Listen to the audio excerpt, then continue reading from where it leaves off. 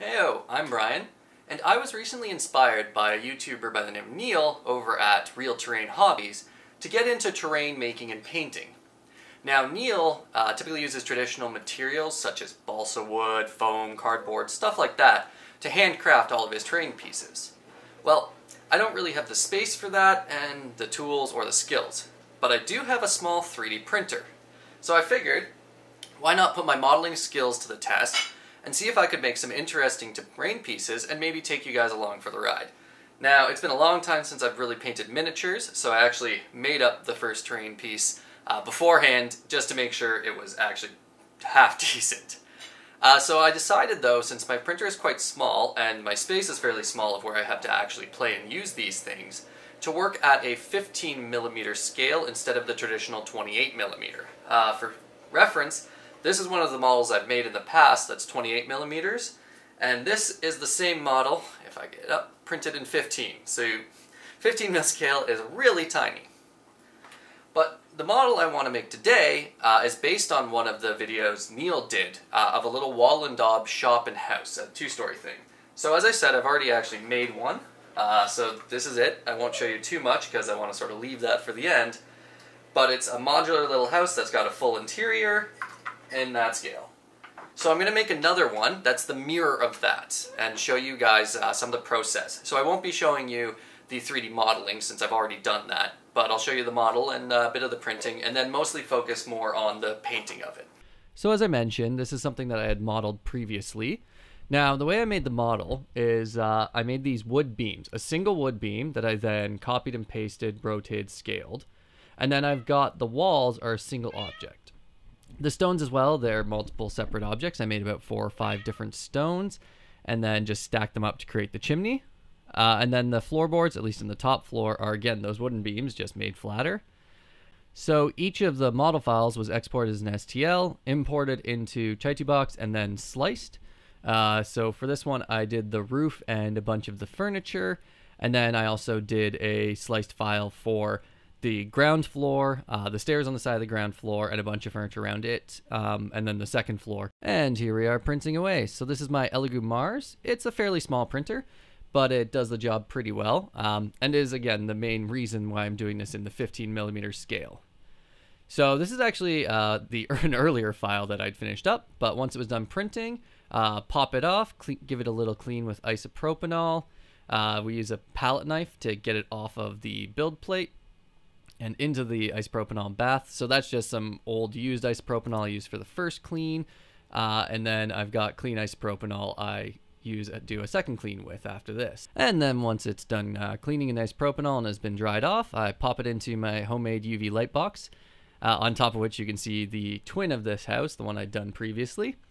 So anyway, it goes into the UV light box, and I expose it for the final cure for a couple minutes, open it up, flip it over, and expose it again, and that gets you to the final hardness and fully cured model.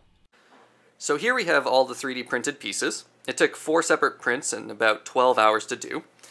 Here we have the ground floor. It was printed in 2 parts with the staircase and cellar separate. That's mostly because my printer is quite small and this model was too wide, so I did have to cut it down.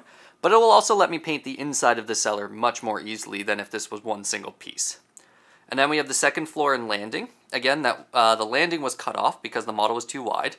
And I also had to fill in the bottom with a little bit of clay. I accidentally screwed up slicing the model, and this front face didn't fully attach to the build plate, so it curled a little. So instead of wasting a 3-hour print and another $5 of resin, I figured just use a little clay to finish that off. And then the roof, which printed perfectly. As well, we have a little bowl full of all the furniture. So we've got like a little counter for the shop, we have the bed, we have some weapon racks. So we got all this little furniture in here to paint up, and I'll be doing that after the main house. So the first step is going to be to prime the surface, and I'm just using some Vallejo paint-on surface primer. And I did get myself a wet palette. I found when I first was painting my previous model, all of my paints were drying super fast, so I picked up a reasonably priced wet palette that really helps make your paint last quite a bit longer. So we're just going to brush that onto all the pieces.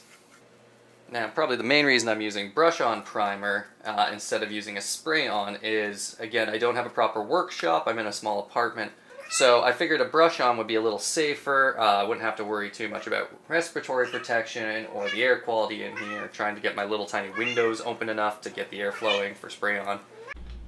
So at this point we have on 2 coats of primer, and now you can really start to see the detail in the model coming out. So we've got some nice wood grain in the floorboards. That should come out really nicely once we do the final paint.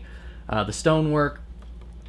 And again here on the lower levels we have stonework into the lower level of the first floor, and then the daub on top, which we're going to paint first. Now I don't want to paint it in pure white, as I mentioned. I want to give this an older, more rustic look. So I'm just going to mix a little bit of yellow in order to get it to a more cream color, which will help the model look a little bit older, a little bit more lived in. So painting the daub, I'm being pretty sloppy with it, I'll admit, since it is the base layer, and I will be painting around it in the wooden boards and the floor beams and that. I can be a bit sloppy with this part since I'll be covering up any places where I accidentally paint over the sections. But yeah, I painted the inside and outside, again with the same cream color. And then once I was done painting the daub, I dry brushed everything with that same cream color, but I forgot to film that. But here are the parts. You can see it looks pretty sloppy and ugly at this point, but we'll be cleaning that up. So the next step is to paint all of the stone. I'm using the trick from Neil from Real Terrain Hobby, where he uses blue and brown to add highlights to all the stone first, before then painting the stone gray on top. And although the highlights don't show up too much in the final product, it does make a little bit of a difference to give a bit more depth and texture to the stone. So I'm just going over all the stone parts. Apologies for any bad camera angles. This is my first time filming myself painting, and I wasn't exactly sure what was on and off camera. I don't have a monitor to be able to see what's on the screen. But I went away with getting everything coated in small spots of the blue and brown. Again, just kind of being random with it so that it's not just over everything, but just acts to add some variance to the different stones. So once I was done with the highlights, I took some gray, and I thought it was a bit too light, so I mixed in a bit of black just to darken it, and I went over all of the stonework. In this case, I did a fairly light coat so that those blue and brown highlights would still show up a little bit. And I made sure to coat all of the stones. Now, I left the mortar dark. I decided not to lighten it, as I like the look of dark, shadowy mortar between the stones. Once I was done the stonework, I then moved on to the floors, painting them with lighter brown. Now, in this case, I forgot to film the start of painting of the floors, but it's a fairly simple technique of just covering it in paint. And then once I was done the floors, I mixed up a bit of a darker and more red brown by adding black and red into the leather brown, in order to paint all of the wooden beams around the Wattle and Daub house. So this is the part that took the longest. You have to get into the front of the beam, and then I turned the model into different angles to paint the slight side of each beam. I also painted the roof tiles at this point, as I had forgotten to do that earlier. I started with an orange highlight and then used a lighter brown to get the roof tiles a slightly lighter and more red color than the wooden beams, and helped to differentiate them as a different type of wood. And then once I was done painting that, I went back to all the wood beams all over this model, which again took a couple hours of painting, as I tried to make sure I got all of the sides of each beam, and I didn't want to get too much onto the daub section where I'd then have to repaint the cream color. Though I did make a few mistakes here and there, and eventually had to make some more cream color and clean up my mistakes. So here I am, just making up more cream color to go around the model and fix any mistakes where I went over the wood, accidentally put the side of the brown onto the daub itself. And then, of course, I would periodically accidentally paint the wooden beams white again, and I would have to go and clean those up with some more brown paint. So it's kind of a back and forth chasing battle to try and get the lines nice and clean. And it wasn't perfect in the end, but I got it to a point I was happy with, and I didn't feel like spending more hours working on this.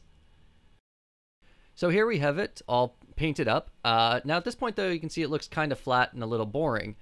So I'm going to be working on that next. The first step will be to dry brush the whole model in that cream white. So unfortunately, I was kind of off camera while I was doing this. I didn't realize how far off the camera frame all of the models were. But you can see the white is now adding quite a lot of texture into the model by picking up those high points and highlighting them. So here we have all the pieces with the dry brushed white on it. You can see it adds a lot of character to the build. And I tried to sort of put more white into heavy wear areas like the stairs and around the door frames.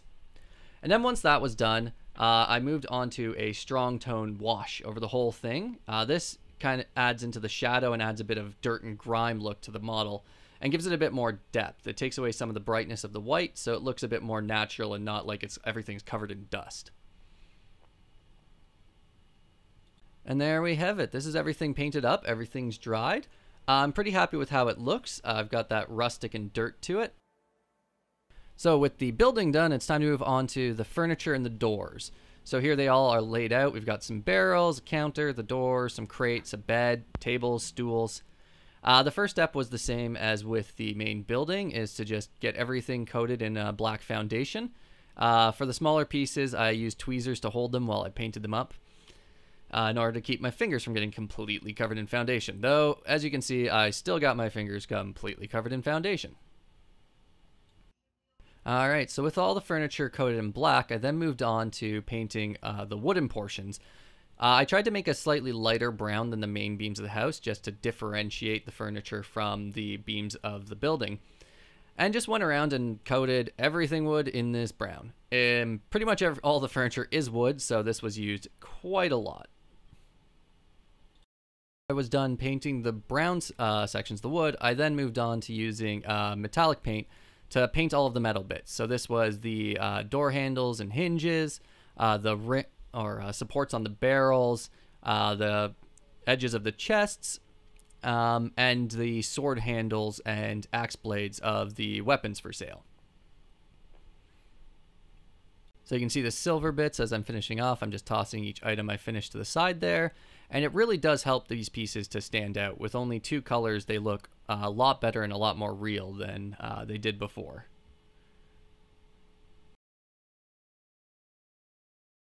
So once the wood color and silver were both done, I then just had to do the rest of the colors. So this is a cream color for the pillows and sheets and the papers on top of the counter, and red for the bedspread, as well as adding text onto the paper on the counter, just to give it a nice little flair. And then once I was done that, I went back over all the pieces and dry brushed them with white, as I'd done with the main house, and then followed that up with a strong wash to give it that final bit of depth and darkness and grit to all the pieces. And here's all the furniture painted up. All of this now has to be put into the house, and we're just going to use super glue in order to do that. So I'm just going to grab each piece, put some super glue onto it, and then press it down with a pair of tweezers into the house where I want that furniture to be. And this is just kind of done just wherever I think it looks good. The last step was to glue the doors on, and I did some of them a bit open and some closed, just to give a little variety to the model. So, after a few evenings of painting, I finally have my second little Wattle and Daub shopping house complete. Now, as you can see, compared to the original, it's a little more red in color. It is the downside of buying only a few colors of paint and then mixing everything. It's really hard to match, especially when you're doing it a few weeks later. But I really dig it. We could just pretend this one's a little newer. And they each have a different layout on the inside. So different furniture, some different colors. So these could be really useful in game. And if you made it this far into the video, I hope you enjoyed it. Thank you for watching. I plan on uploading more miniatures videos and tutorials in the future. If you enjoyed this, then please subscribe so you can check those out when I upload them.